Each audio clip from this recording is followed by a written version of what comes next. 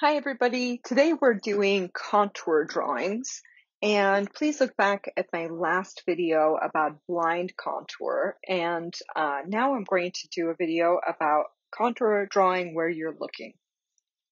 And we're going to be using our hand as our subject matter, and contour line is a slow introspective line that is not a sketchy line. So contour line is not going to move back and forth like this and create a sketch.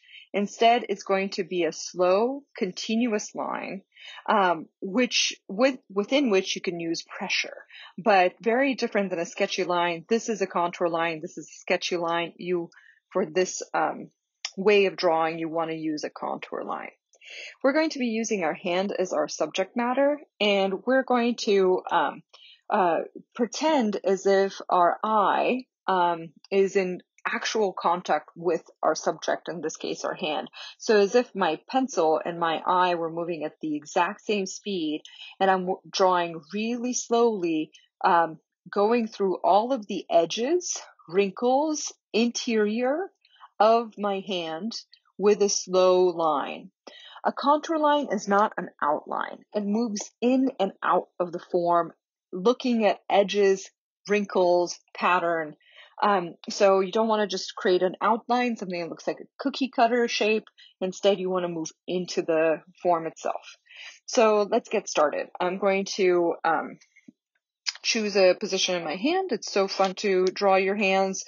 I definitely recommend making some intersections with your fingers. The hardest way that you're going to draw your hand is if it's outright like this, because the drawings end up looking like Thanksgiving turkey hands. Instead, I would definitely intersect your fingers, make a fist. Think about the interior of your palm, looking at all the wrinkles.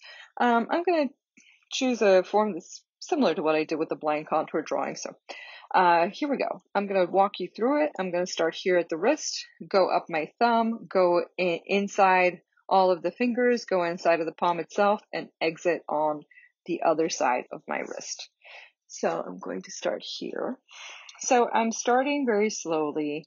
I'm thinking about how my wrist has a curve to it, how there's a slope that goes a little bit to the left, then changes at my thumb, starts to go to the right. Then at my thumb, I start to see some wrinkles. Then I start to see my thumbnail. I'm going to go into the nail. I'm going to go up, over. I'm going to draw the white part of my nail. I'm going to come back and draw my thumbnail itself, the thumb.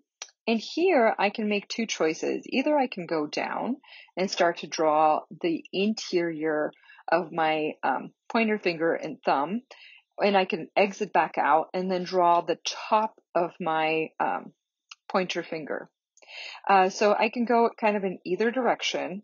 I'm going to come back into the form, draw the bottom, and then come in and draw the fingernail.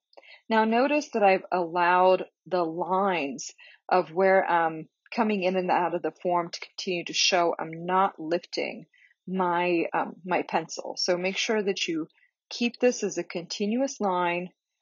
Even as you're looking, you want all of these lines to basically connect, and for you to move in and out of the form, really thinking about where you're seeing those intersections. I'm going to come back up.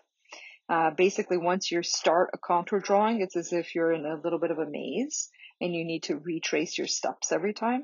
I'm going to come down and start to draw the middle finger. I'm going to come in and draw my nail, the white part of my nail. I'm going to think about how that's curving and kind of pushing onto that other finger, where it's intersecting the middle or the pointer finger, where the top of the ring finger is. I'm going to come back in the other direction. I'm going to draw the bottom of my ring finger. I'm going to come in and draw the fingernail. I'm going to come back out and draw some of the wrinkles. I'm going to get to the top of the pinky. The top of the pinky, I see it starts to come in, has some wrinkles this way, curves down. Going to come in and draw the pinky nail. Going to come back out and think about that there's a wrinkle right here. Come back up, draw the edge of that form, the outside of my palm. I'm going to go in and draw the interior of the lines of my palm, go down. There's one more wrinkle that kind of connects to the one that I have already drawn. Come down again, then draw the bottom of my wrist and then come down. So as you can see, all the lines are slow and controlled, and we're moving in and out of that form, really thinking about how things are intersecting. So this is how you do a contour line. And it's really good to practice blind contour prior to doing contour where you're looking. So please do take a look at the blind contour video and you can see similarities and differences between them. The blind contour drawings should look a little bit disproportionate. This is also an incredible hand-eye coordination exercise. Really helps you to be able to move your pencil and your eye at the same time.